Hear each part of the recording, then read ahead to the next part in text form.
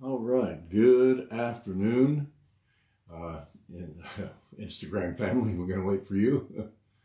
All right, Instagram family, welcome. Facebook family, welcome. And all you others and all the other social media platforms. Right now, the ones that we're able to share this on is Instagram and YouTube, and I think it's Getter, I think is one of them. We're limited right now because of not having access to them on Pastor Mary's iPad. And so as soon as I get my iPad back repaired and working perfectly, then we'll be able to broadcast on the rest of them. But we welcome you this afternoon. It's Pastor Bill Emmons. This is Thursday's Word, and our ministry is Covenant Faith Center, also known as CFC Ministries International. And we welcome you to our Thursday's Word of Exhortation. And that's what this is actually about. It's about an exhortation that will hopefully encourage you, maybe motivate you, build you up, give you some strength to finish off the week strong. Amen.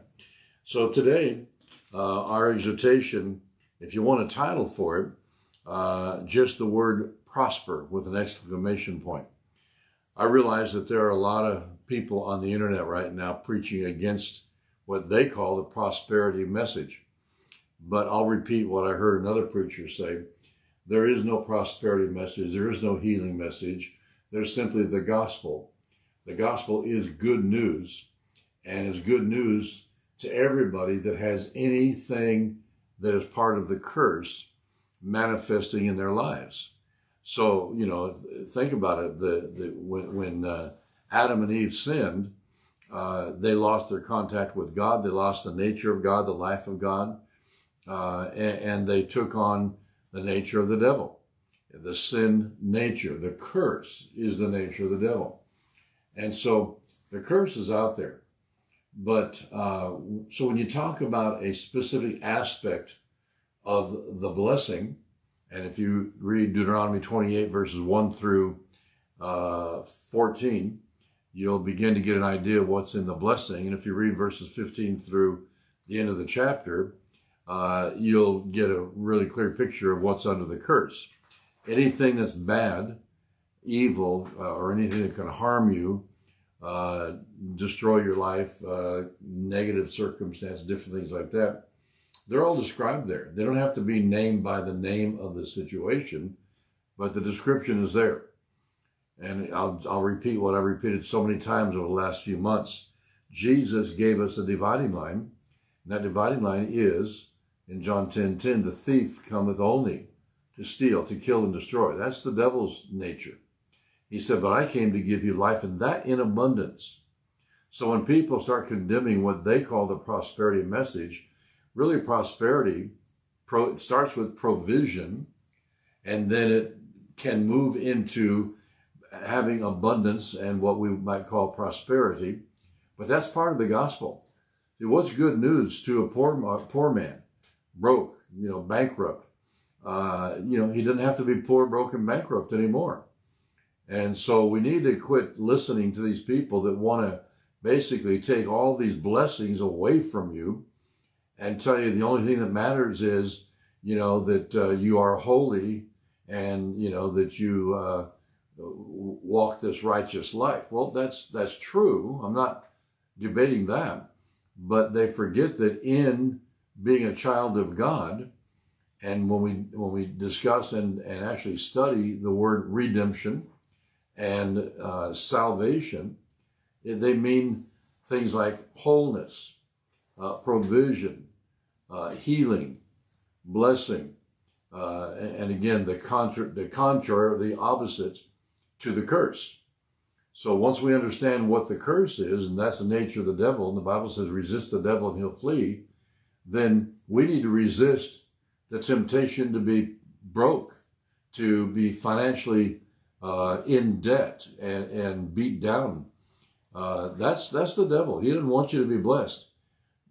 Financial blessing is part of the gospel.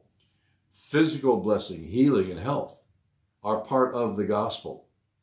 So we need to understand that instead of listening to preachers who want to tell you that, believing God for finances is wrong, or, financial provision, or even, oh, God forbid, prosperity, that's wrong. That's just, lust of the flesh. No.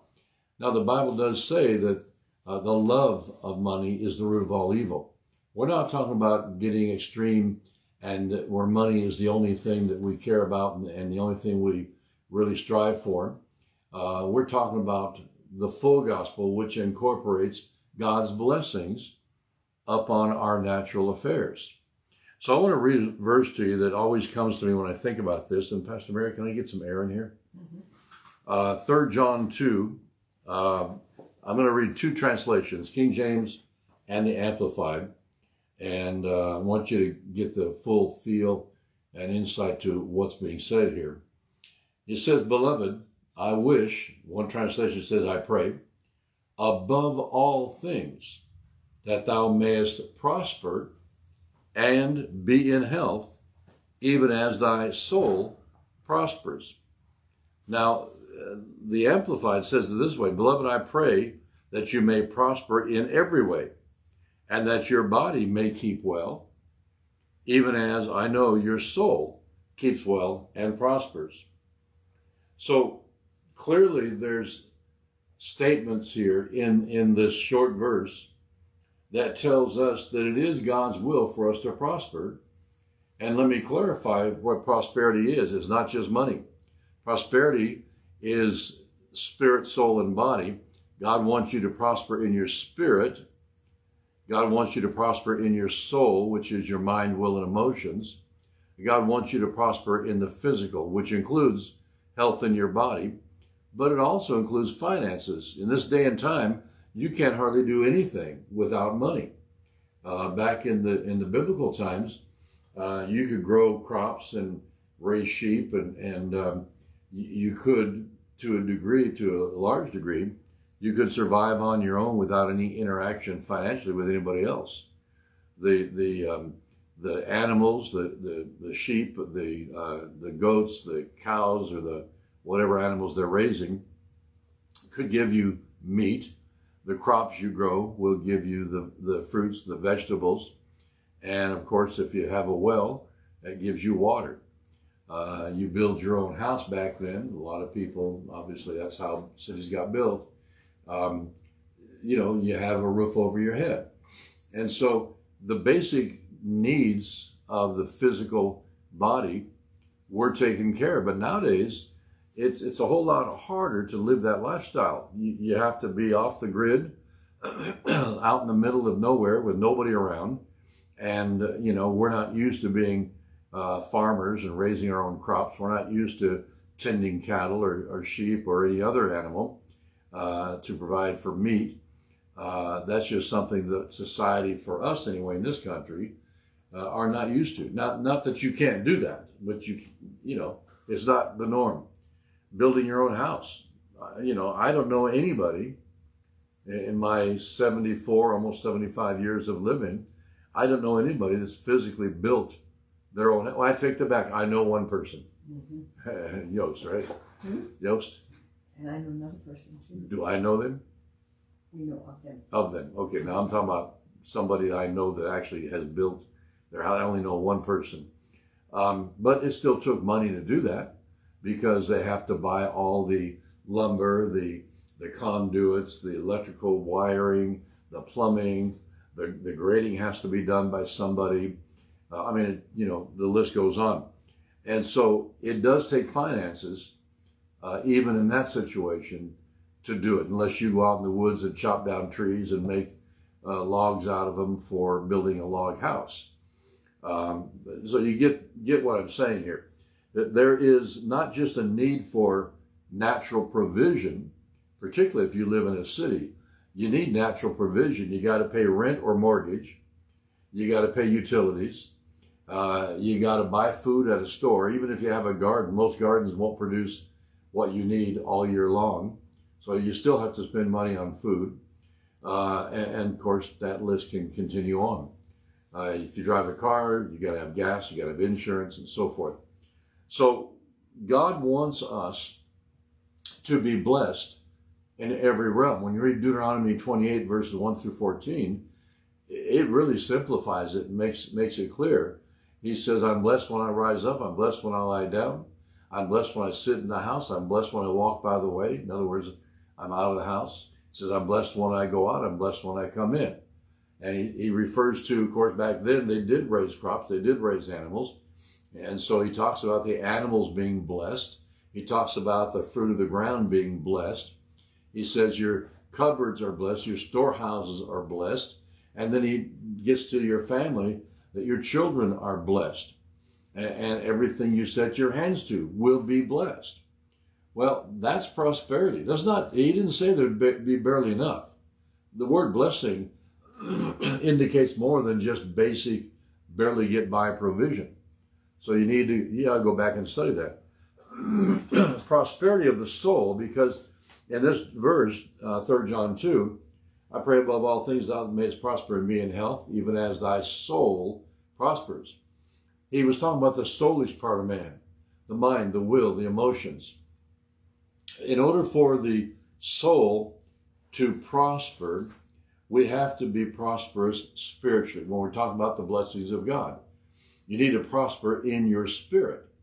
A person who's strong spiritually in their relationship with the Lord is then going to have that ability to have a prosperous soul, a prosperous mind, mental thinking, reasoning, and so forth, understanding. And your will begins to be conformed to the will of God. And then your emotions become controlled by the Word of God operating through your spirit. And then we get into the natural, the flesh. And the flesh has to come under the control of the spirit. So even that's controlled by spiritual laws. And then, of course, sickness and disease is under the curse. Christ hath redeemed us from the curse. He bore our infirmities, our sickness, our disease, our pain, our sorrow, our punishment, so we wouldn't have to bear them. So we have to believe and understand that physical prosperity beyond money is health and healing. And I learned years ago, it's better to believe God and walk in divine health than to get sick and believe for divine healing.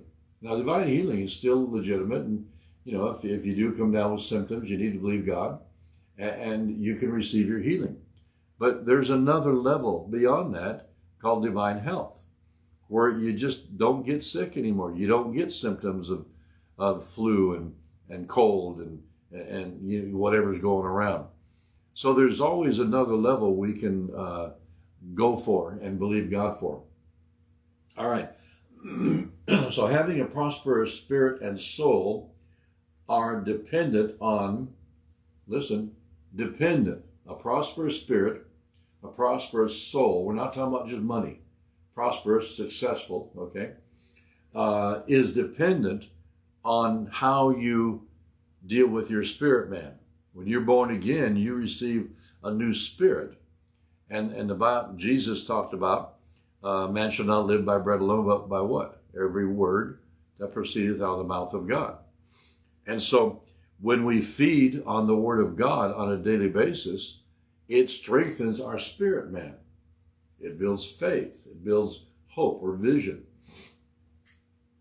As we develop spiritually, then the next step is the development of our soul, mind, will, and emotions. As we develop the soul in the things of God and the laws of the Spirit of life in Christ Jesus, it will trickle down then into beginning to develop the blessed or prosperous physical realm. That you begin to be blessed in the natural, blessed in your body, blessed in your finances, blessed in your animals, blessed, in other words, blessed in your businesses, anything you set your hands to. 2 Corinthians chapter 8, verse 9. I'm going to read this from the Passion Translation. For you have experienced the extravagant grace of our Lord Jesus Christ, that although he was infinitely rich, he impoverished himself for our sake, so that by his poverty, literally that's in the the original language, we could become rich beyond measure. Now we would call that prosperity. And that's what God's will for you is to prosper. Prosper in your spirit, prosper in your soul, prosper in the flesh, in the natural realm. All right? So the question that comes up is, does it really mean natural and financial prosperity or riches? Does it really mean that? It says that. Is that what it really means? Well, the word prosper or rich that's used there in the Greek is pluteo, and that's from Strong's Concordance, the Greek dictionary. It means to be or become wealthy, literally and or figuratively. To be increased with goods, that's literally. To be made or wax rich. In other words, increase in the natural realm. So clearly, when you read 2 Corinthians 8:9, the reference is a direct reference to the natural realm. To be increased, to increase with goods, to wax rich. Now, 2 Corinthians, going back to chapter 8, I want to read verses 10 through 12 from the Passion Translation. So the Apostle Paul, writing to the Corinthian church, is now commenting on this subject. So here are my thoughts concerning this matter. What matter? What's stated in 2 Corinthians chapter 8, verse 9. For you have experienced the extravagant grace of our Lord Jesus Christ, that although he was infinitely rich, he impoverished himself for our sake, so that by his poverty we could become rich. Well, one translation says he became poor. Another translation says that he became poor, that through his poverty we might have abundance. Means the same thing. So now in verse 10, he's referring to those statements. So here are my thoughts concerning this matter. And it's in your best interest, since you made such a good start last year, both in the grace of giving and in your longing to give. What's that? Well, he is specifically talking about finances. He's talking about giving or sowing financial seed. Verse 11, you should finish what you started. You were so eager in your intention to give, so go do it. I like that. It's very, very plain. Just do it. Finish the act of worship. Now, finish this act of worship. What do you call giving? When you're giving for the gospel's sake, when you're giving to the poor, you're giving for the work of God, when you're giving to bless. In this case, he was talking about blessing another church in another country. All right, he said, finish this act of worship. Have you ever stopped to think about your tithes and your offerings are acts of worship? And they're mentioned, actually, this financial things are mentioned more by Jesus than any other single subject. Why? Because by becoming a giver, you take on that giving nature of the Father. God gives to us, and then he wants us to act in that same nature and become givers to bless other people. Well, if you just barely have enough to pay your own bills and put food on the table and so forth, you got nothing extra beyond that, then how can you be that giver? How can you be that seed sower? And where the blessings begin to flow back to you. You should finish what you started. You're so eager in your intention to give, so go do it. Finish this act of worship according to your ability to give. He's not saying, if you can't afford it, well, give anyway, or go borrow and give, getting in debt. He's saying it's according to your ability. Verse 12, for if the intention and desire are there, the size of the gift doesn't matter. Your gift is fully acceptable to God, according to what you have, not what you don't have. There's been times I've wanted to give $1,000, $10,000, $1 million, but I didn't have it to give. Well, God's not going to condemn me because I didn't have it. We use our faith, and we eventually got to the $1,000 tithe and offering. We eventually got to the $10,000 tithe and offering. Now we're still believing God to be able to give $1 million. We haven't reached that yet, but we're working on it. We're believing God for that. Now, there's nothing I can do to go out and get $1 million. I have to believe God for something like that. It's bigger than me. And a lot of times the vision and goals that God gives you are bigger than you. And you have to believe God. It's not going to just happen in a natural way. All right.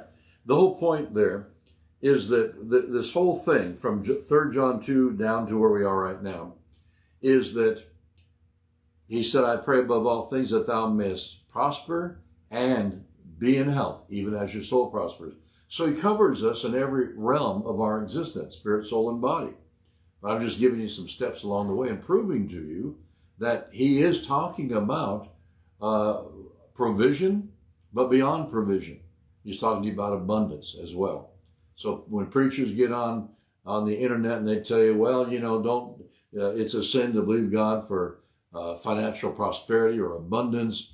That's just greed. That's just the flesh. Go back and read these verses instead of listening to that stuff, because God wants you to be blessed, not just so you can bless others, but including being able to bless others. God wants you to prosper. He wants you to enjoy life. He doesn't expect you to walk around, like a hippie, wearing sandals and robes and living off the, whatever you can find. God wants you to be an example of the blessings of God so people can see God's blessings in your life. Now, let me finish this. Natural or godly prosperity is dependent upon spirit and soul prospering. And I told you how to do that. You spend time meditating the Word of God. Build yourself up in the Word, okay? As you meditate the Word of God, it'll begin to change the way you think. Your soul is going to begin to change. Then your actions begin to, because the Bible says be doers of the Word. So how do you begin to increase? You begin to sow seed. I heard one preacher say, oh, that's a bunch of nonsense, sowing seed. Well, tell the farmer that. We'd all be starving if farmers didn't sow seed. The Bible says every seed reproduces after its own kind. So every time you give, and I know most of you that are listening, if you listen for a length of time, you've become givers. Maybe just offerings as you're able. Eventually, you begin to tithe because that honors God. That's a holy thing. But when you give, understand that that is a seed. And when you plant that seed, it's going to reproduce after its own kind, which means finances. You have the promise of it, finances coming back to you. All right. In fact, Jesus said, whatever you give for the gospel's sake, it'll come back to you in this lifetime 100 times as much. The other verse that I think of on that is the word says, give and it shall be given back to you. Good measure, pressed down, shaken together, running over. God will cause men to give unto your bosom. That's here and now in this lifetime. Good measure, pressed down, shaken together, and running over. That's not barely enough. That's not just needs met. That's abundance. All right? This puts you in a position to be able to bless the work of God when you support ministries, whether it's your home church or ministries like ours that, you're getting ministered to and blessed over the internet, and individuals as well. As you help somebody, there's been many times somebody's walked up to me and asked for money to buy food. I don't give them money to buy food. I'll take them and buy some food and let them have it that way. But we're able to do that if we have some extra. And if we don't have some extra, how can we help them? So we ought to believe God for prosperity in every realm of our body, not just finances and not just spiritual, but spirit, soul, and body. And you can. So the bottom line is that, beloved, I pray above all things that thou mayest prosper and be in health, even as thy soul prospers. So prosper in your spirit, soul, and body in the name of Jesus. Be blessed. Amen. All right, I'm going to let you go. I went 5 minutes over. I'm not going to apologize. It was worth it. So have a blessed day. I hope this encouraged you and motivated you. And understand God wants you blessed. So receive it. Receive it by faith. And when you get blessed, praise God and testify. Tell people about how God has blessed you. Don't be intimidated. Just start sharing. Well, God blessed us. We had a bill we didn't have the money to pay, and God brought in extra money. We paid the bill, whatever it may be. Share it. Share your testimony. Amen. We will see you Sunday at a regular time, and I got a special guest going to be here, so make sure you tune in.